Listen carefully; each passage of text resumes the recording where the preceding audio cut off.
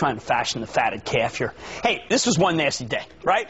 Although not nearly bad enough to repeal last week's phenomenal gains. But you know what? Today was actually a pretty good day if you owned some gold, which was really up nicely. By the way, took out the high. That's why I'm always telling you to keep some of the precious metal in your portfolio as diversification insurance against precisely this kind of reversal. As gold goes up in response to economic chaos, we got enough of that to go around, right? Frequent viewers know that I favor the GLD. That's that ETF that owns gold. So you don't have to, own physical gold. But I like gold coins. I like gold bullion if you have a lot of money and can pay to store the stuff, which you have to, as well as the best of the gold miners. And you know I feel two are the best. Agnico Eagle, AEM, Sean Boyd on the show a lot, and Eldorado Gold. We have the CEO there, too, and I am particularly interested in the fact that now EGO this afternoon dropped its bid for Andean and ceded the overpay in a red-hot gold takeover market to Goldcorp. GG. I am not backing away from my pro-gold view. However, there's a little change. According to the charts, as interpreted by Dan Fitzpatrick, who is a terrific technician, my colleague at TheStreet.com, where I'm chairman, do you know that there's another precious metal that is poised to do even better? And this is one that I almost never talk about. My bad. So maybe you want to stop worshiping at the altar of the gold stuff, a la Edward G. Robinson in his best work in the Ten Commandments, and instead think about buying some silver.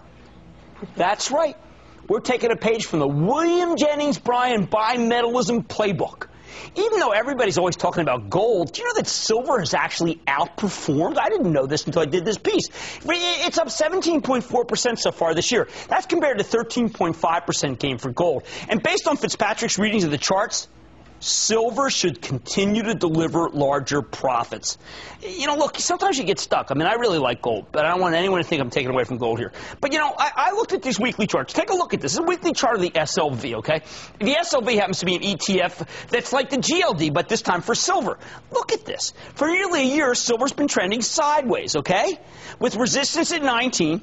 Or to translate from Wall Street gibberish in English, silver's been banging and banging against that $19 ceiling. And last week it finally broke through. How about that? That's a very bullish technical sign. Fitzpatrick also likes the fact that there's been consistent support. Remember, that's the floor, okay?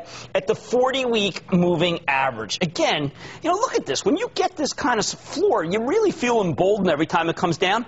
And people have been doing that. They've come in and accumulated the SLV on weakness. That, again, is another huge plus. But the big positive for silver has to do with a concept called volatility. See these lines in this chart? They're called Bollinger Bands, and they measure volatility by calculating what's known as the standard deviation from a stock or an ETF's moving average, containing about 90% of all the price changes. When there's a lot of volatility, these bands are wide. When the price is pretty flat, they're narrow. Right now, the Bollinger Bands for the SLV are incredibly tight. Incredible. I mean, I got to tell you, this is just shrinking versus the way it was, right? The volatility in silver is, frankly, at record lows. Rather amazing that it could be so high and the volatility so low. This is an important, super important to a technician like Fitzpatrick because there's a cycle to volatility, one that can help predict big movements in a stock or a commodity. High volatility ultimately leads to low volatility as buyers and sellers balance each other's out. Once something happens to upset that balance, though, like the recent run-up in the price of silver, the volatility will explode. It will increase dramatically. So when these Bollinger Bands are very narrow, like they are right now, in the SLV, Fitzpatrick calls it a volatility squeeze. It means the spring is coiled and the volatility is ready to pop, which is exactly what we're starting to see in this chart. And that can often fuel a massive breakout. An increase in volatility by itself isn't good or bad. But given that SLV just broke through the ceiling that it's been banging on for a year, Fitzpatrick believes that's a tell. It's a tell that the volatility surge will lead to a huge rally, not a decline. How huge? All right. Fitzpatrick believes the SLV could have a $5 move higher. Man, look at that. That's actually, it's like going to be up here.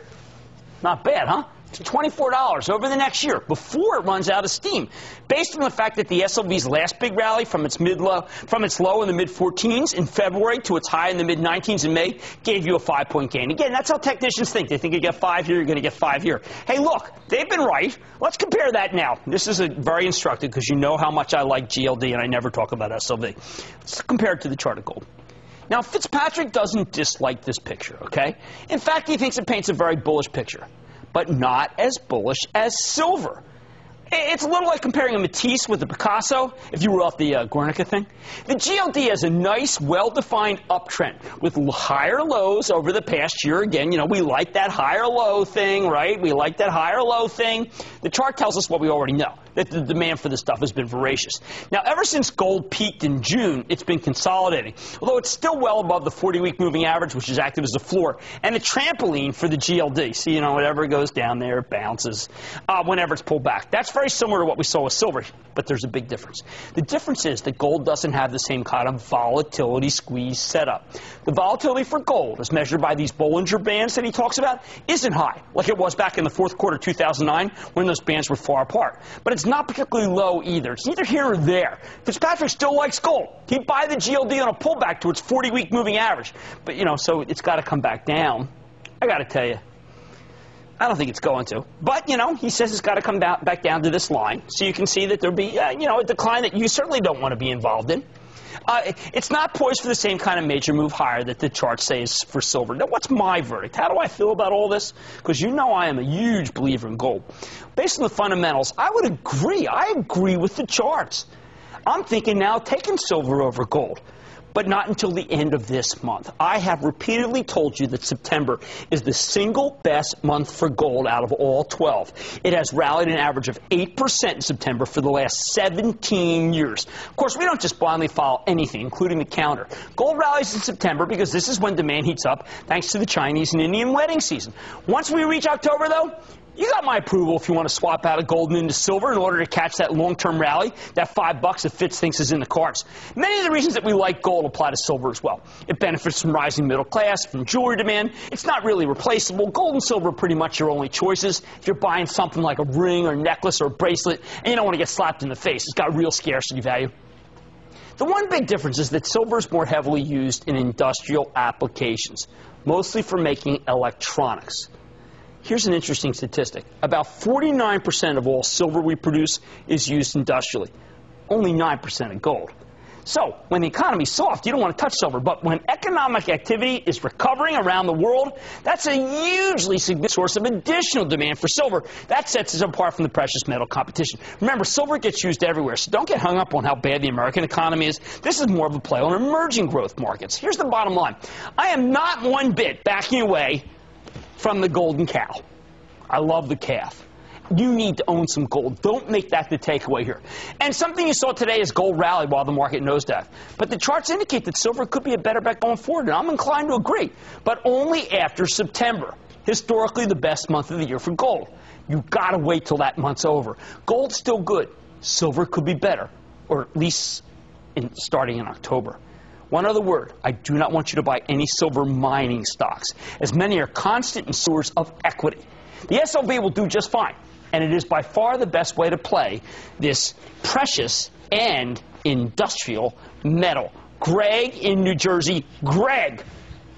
Booyah, Cramer. Booyah, Greg. Long time. The company I'm calling about is they're in the rare earth business, and thanks to the Chinese cutting export quotas by half recently, rare earth prices